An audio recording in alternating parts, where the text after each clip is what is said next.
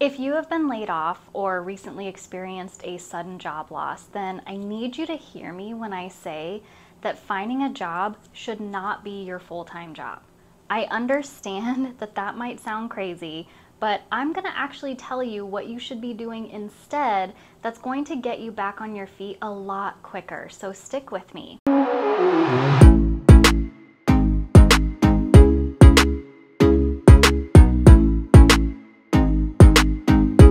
The first step that you should do is going to sound counterintuitive, but it is absolutely so important. You have just experienced something traumatic, and I know that you may not feel like you have the luxury of sitting around and feeling your feelings, but you really do need to take the time to actually grieve.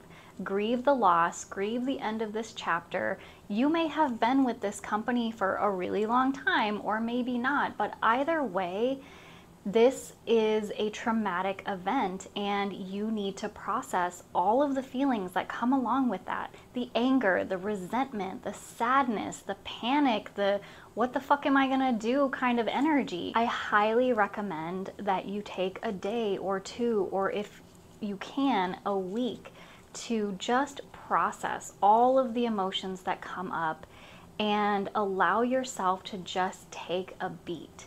I know that the panic can set in when you've had the rug ripped out from under you and you really feel like, I don't have the luxury to not do anything or to grieve or whatever, because any day that I'm not working is a day that I'm not making money. And I understand that struggle. I really do. I have been where you are. I have been in situations where I had $10 to my name, and that $10 left me with a choice of I could either use that $10 to put gas in my car and go around town filling out applications or going to job interviews, or I could use that $10 to buy me stuff to make sandwiches so that I can eat for the next 2 weeks. And I bet you can guess where that money went to. Yes, I absolutely put that money in my car so that I could go and find another job. I have been there, trust me. Hey there, Editing Lindsey here. 2 things. I'm really sorry about the sound in the video. The microphone sucks. I won't be using it again. Bear with me. And number 2, stay till the end of the video because I have a bunch of goodies for my ride or die people that stay till the very end, and you don't want to miss out on them. So make sure you watch until the very end. All right, back to the video. The reason that I say this is the very first and most crucial step is that you really need to regulate your nervous system. You need to make sure that when a great opportunity presents itself, or you get a job interview, or you're out there applying for jobs, that you're putting your best energy forward. You're not coming from a place of scarcity. I know the fear is real. Trust me, I am not diminishing your experience, but you have to understand that if you move from a frantic place or a place of scarcity, you are not going to serve yourself in the long run. So take some time to regulate your nervous system. And like I said, this may frustrate some people, this may sound counterintuitive, but you need to, 1, process your emotions, let them come as they go, let them grieve, let the anger out, the resentment, the sadness. And then you need to go and do something that's going to activate your playful energy. Your inner child needs a little bit of love. I know I'm getting a little woo-woo here, but just stick with me. Go do something creative, go do something you enjoy, spend time with your friends, spend time with your family. Think of all the things that you couldn't do when you had that job. All of the time that you now have, you can allow yourself a little bit of that time to take really good care of yourself. When you do this, when you allow yourself to have some moments of joy, or to go out and play, or to be with your kids, or to be with your friends, or get support, it's going to boost your endorphins, and it's also going to open up your mind to see possible solutions that you may not have been able to see through your survival screen. When we have something like this happen to us, when we lose our job, or we have another major life event that causes us to kind of panic and ask ourselves, like, what the fuck am I supposed to do? We get this scarcity screen, we get the survival screen, and it's really difficult to see past that. And so when you allow yourself to just take a break from processing this trauma and take a break from thinking about it and ruminating on it, it opens your mind to see solutions, ideas, or creative approaches to solve this problem that you may not have had access to in your worry mode.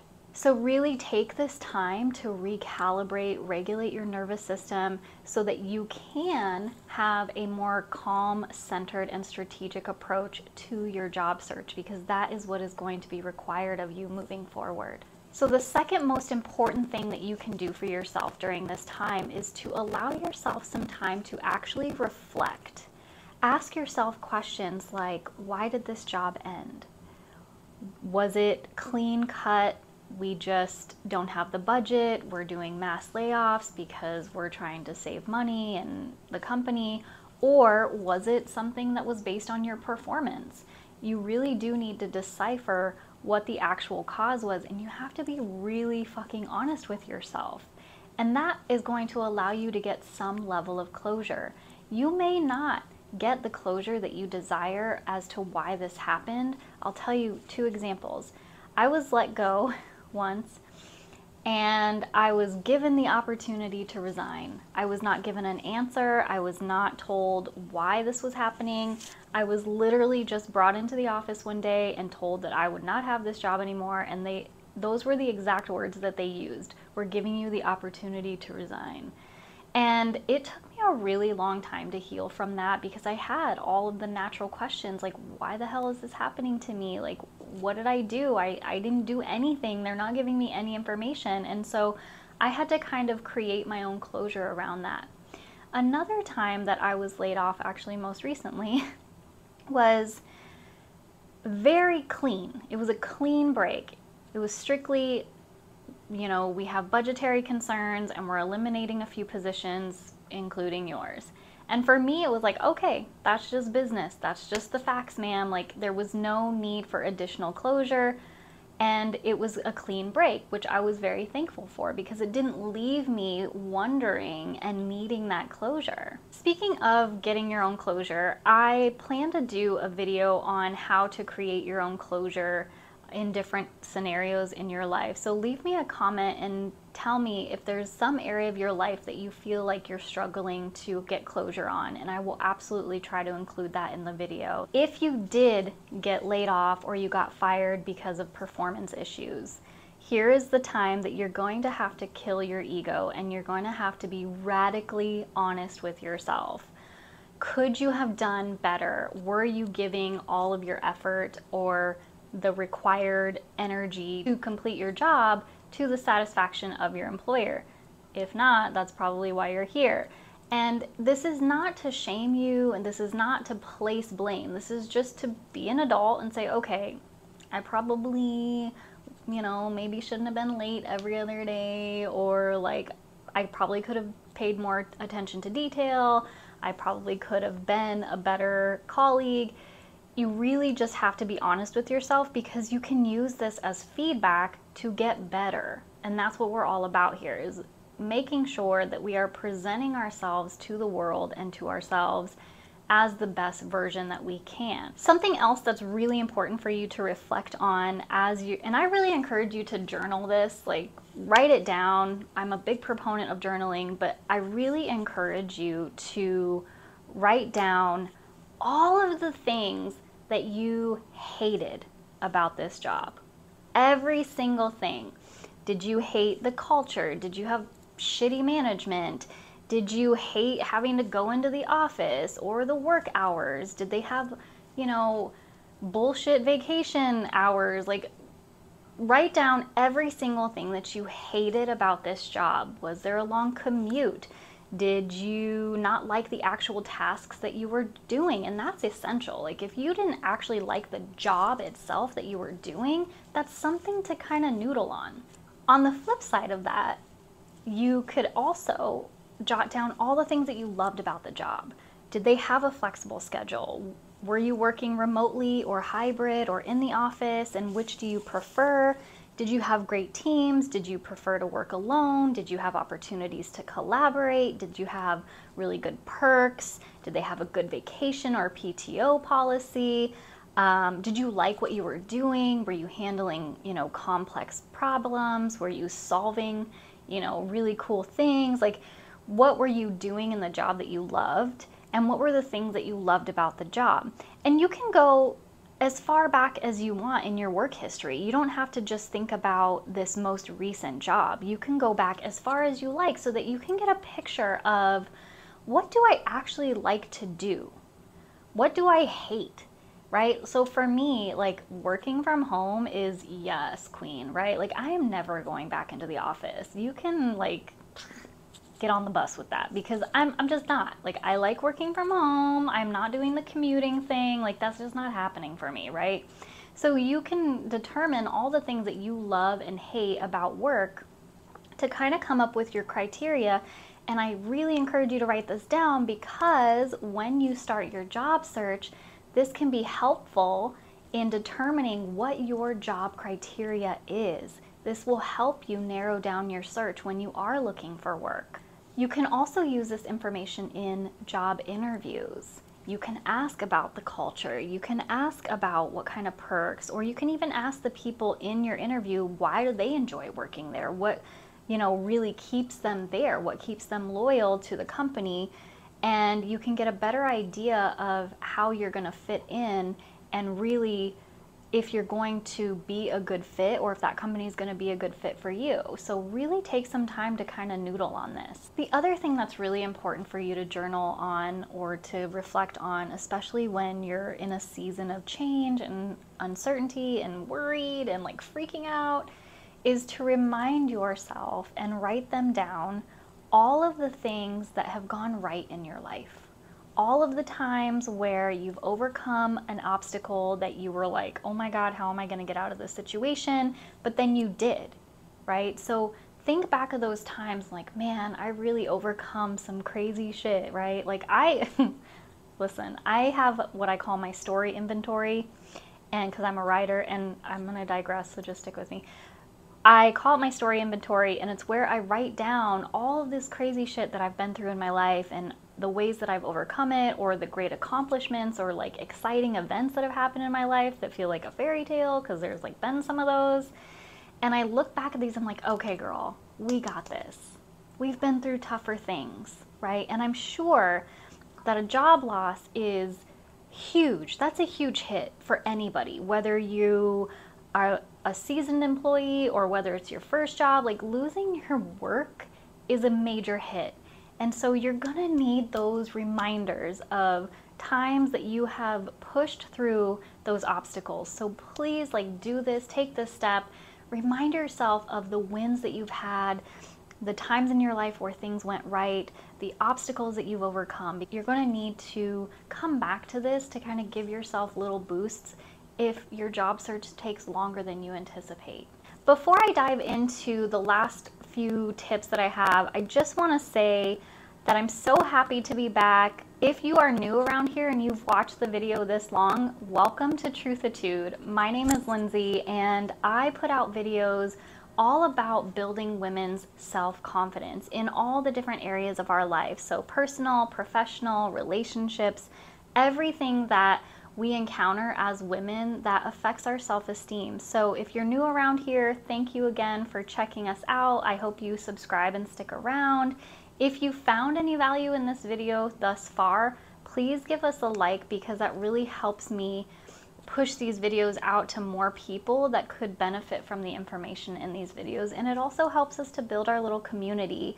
The next thing you need to do is make a list of your skills and your talents, and don't be bashful. Make sure that you write down all of the skills that you have, maybe random ass skills that you've used in other jobs and you thought you'd never use again, things that you're really good at, right? So like, I'm really good at organization. I've never had it as a job, but I've inserted that ability into every job I've ever had. Like, I reorganized the supply closet, I reorganized the marketing collateral. Like I've just inserted that skill into every job, and I've never like been paid for it. So think of skills that you're super good at, or talents that you have, or unique abilities, and just have that list available to you, and maybe start exploring some jobs around those different abilities. And use this time to be curious and explore ideas that you maybe never thought of before. jobs that maybe sound kind of left field. Allow yourself to be open, because here's the thing, you don't necessarily have to go back to what you were doing before. The beauty of this, and it is scary, I'm not dismissing that, but the beauty of this is it is an opportunity for you to start fresh. It doesn't matter how old you are or how seasoned you are or how new and green you are. This is an opportunity to reinvent yourself if you want to, or to start a new venture if you want to. If you love what you've been doing and you want to stay in that lane, girl, stay in that lane. It's all good. But just be open to the idea of something new. The next thing, you're going to love this. I want you to write down 8 to 10 ways that you could make money now. This could be anything. This doesn't have to be a forever job. It's just, yo, how can I get some quick cash? How can I make money now? This could be doing odd jobs for friends and neighbors. This could be babysitting, not my shtick, but do you, boo. This could be, you know, small projects in your field of, you know, expertise for small businesses around town. You could, you know, DoorDash or Uber Eats, or you could Uber if you wanted. I don't really recommend those because they're not like that lucrative or safe really for women, but you know, if you need some quick cash, it's there for you. You could start some freelancing gigs. There's just a bunch of ways that you could make money out there. You could start an online, you know, digital products business. You just Google it, honestly, like Google some different streams of income that you could explore. Some can be passive, some can be active. Just make a list and brainstorm all the ways that you could make money. Can you get rid of a bunch of your clothes and upload them to places like Poshmark or ThreadUp? Just kind of get your creative juices flowing. I'm like, how can I make money now? And don't panic with this. Don't come from like a scarcity, like, oh my God, I gotta make money now. Just allow yourself to be creative. You don't actually have to act on any of these things. You can. You don't have to act on all of them. Maybe you pick one or two, or maybe you don't do any of them.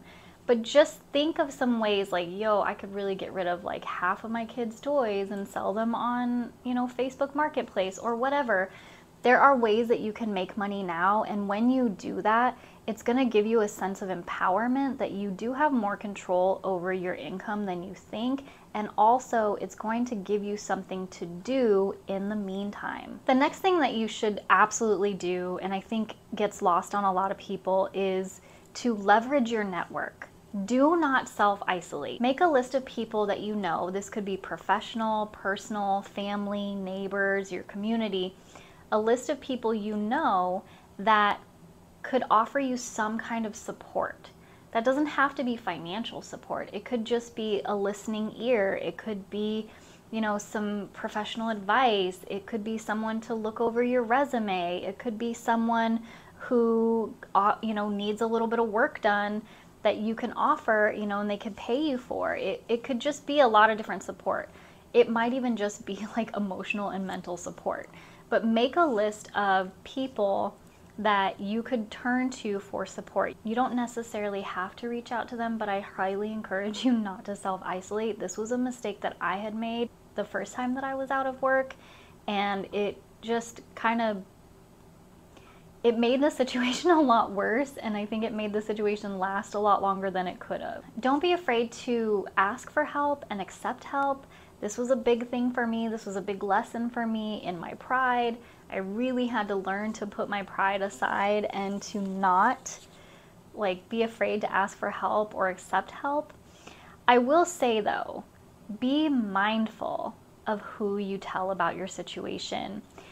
I've seen so many posts where people just blast it out on the internet, like I've lost my job and woe is me and fuck that company and whatever. Like if that's your style, do you, boo, but that's not gonna really get you any further. So just be mindful of who you tell.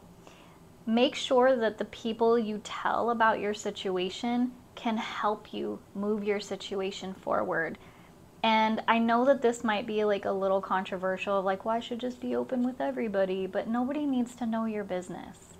Like, that's why you make a strategic list of people who can support you, but you don't need to tell everybody, right? Like, even the people closest to you.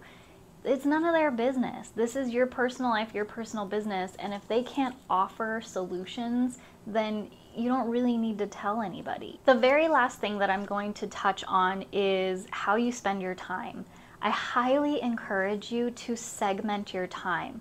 So split your time up so that you're not, one, looking for a job your full-time job. As I said in the very beginning, like, that should not be your full-time job, is looking for work. You will burn yourself out. So yes, some portion of your time should be dedicated to moving your situation forward, looking for a new job, having interviews, filling out applications. Yes, absolutely dedicate time to that. You should also portion some of your time to doing the things that you couldn't when you had a full-time job, spending time with your family, dedicating time to your hobbies or learning a new skill, going and doing things that you enjoy, right? Refilling your cup, especially if you felt drained from your job or you're, recovering from the pain of losing the job. Like, you should just dedicate some portion of your time to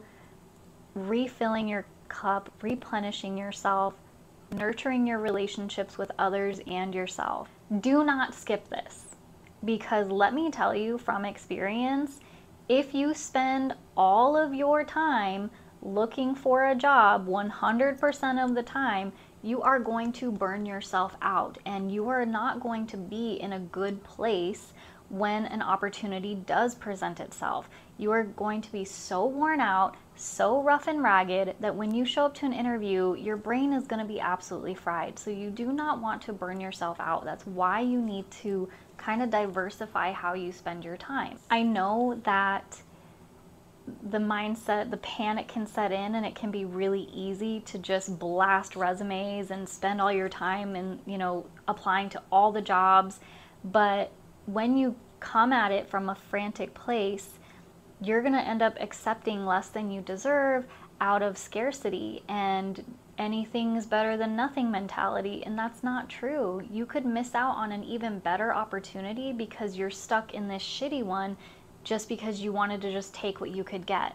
So please, honor yourself and treat yourself better than that, and allow yourself the space to really open yourself up to the next job that you truly want and truly deserve. The third segment of time, or the third thing that you should try to portion your time to, is being in service to others. Now, this might be a little bit of a stretch or a little bit of a struggle for some of you, especially if it's fresh that you just lost your job. So that's why you give yourself a little bit of time to grieve and process and replenish yourself. But when you get to a place where you feel okay, dedicating some of your time to be in service of others is going to help you tremendously. One, it's going to place you in more spaces that might provide opportunities for you to work.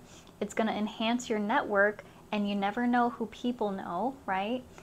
It's going to open you up, and it's going to give you some nourishment to your soul because you're helping others, and you're going to get some goodness back because of that. And also, it's going to keep you a little bit busy and preoccupied, so you're not just focused on this immediate problem that's trying to grab all of your attention and suck you dry.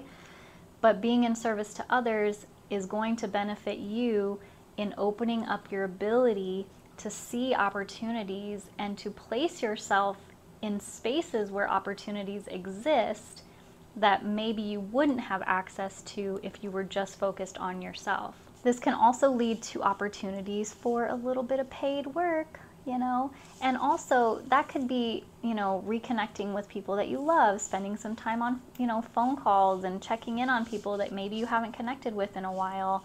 So definitely try to portion some of your time being in service or in connection to others. I'm really sorry if me moving my hair is annoying on this microphone.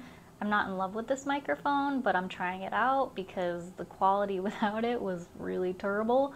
The reason I spend so much time stressing how you should spend your time is that it's easy to fall in one of two traps. The first trap being spending all your time looking for work and burning yourself out and doing application after application and churning out resume after resume and just burning the candle at both ends. But the other trap you can fall into is completely losing all structure for your day, and before you know it, a week or a month has gone by and you've literally just done nothing but watch TV all day and you have no idea like where the time has gone. So I really encourage you to be deliberate with your time and to diversify your time.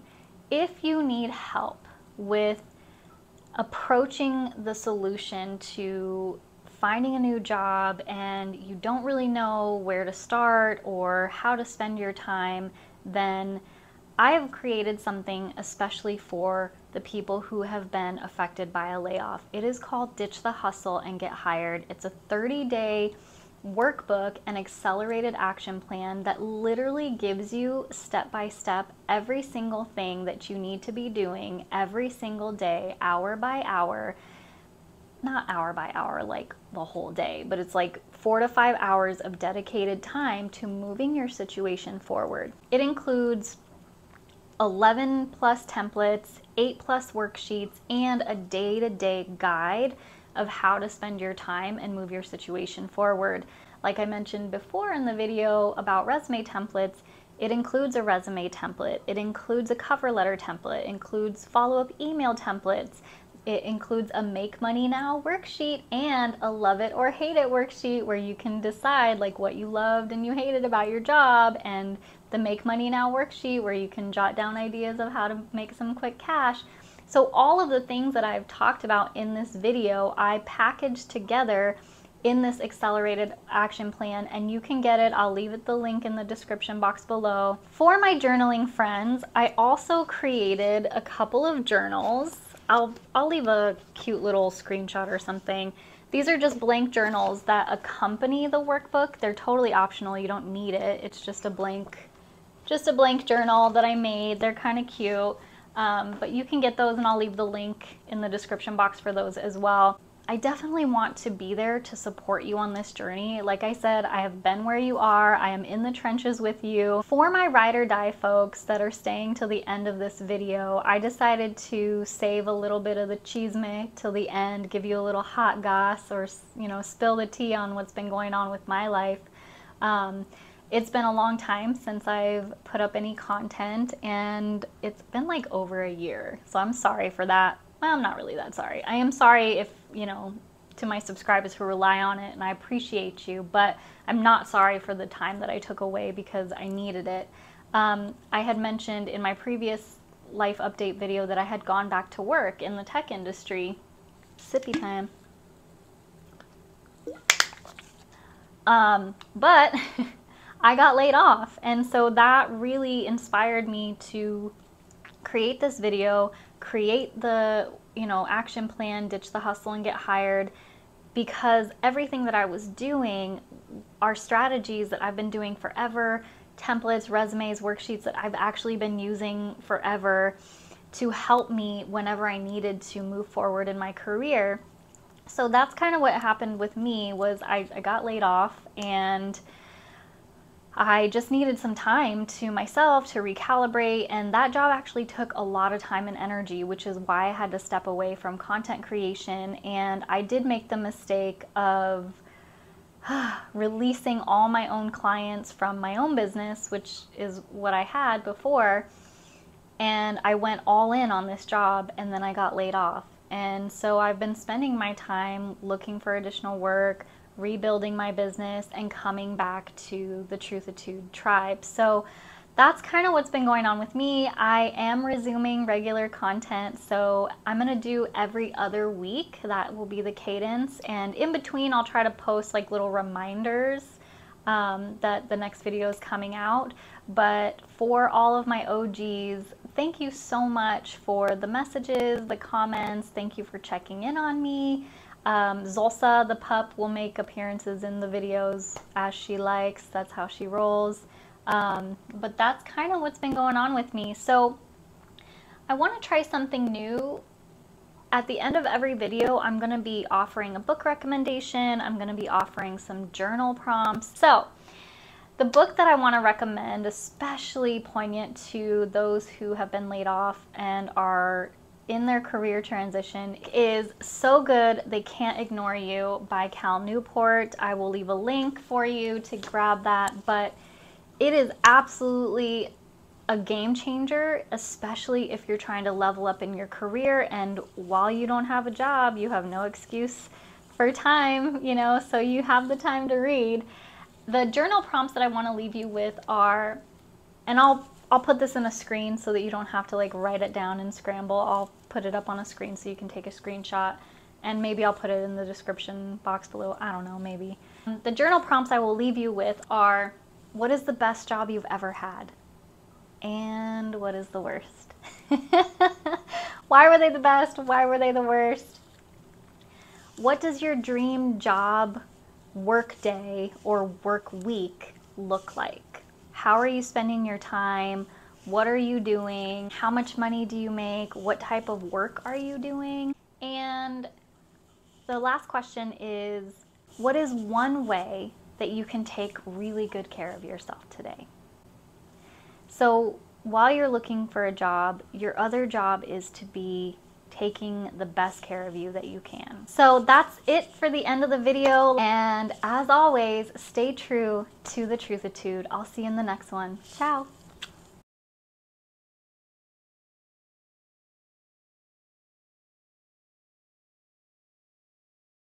Second most, whoa, Tits McGee here.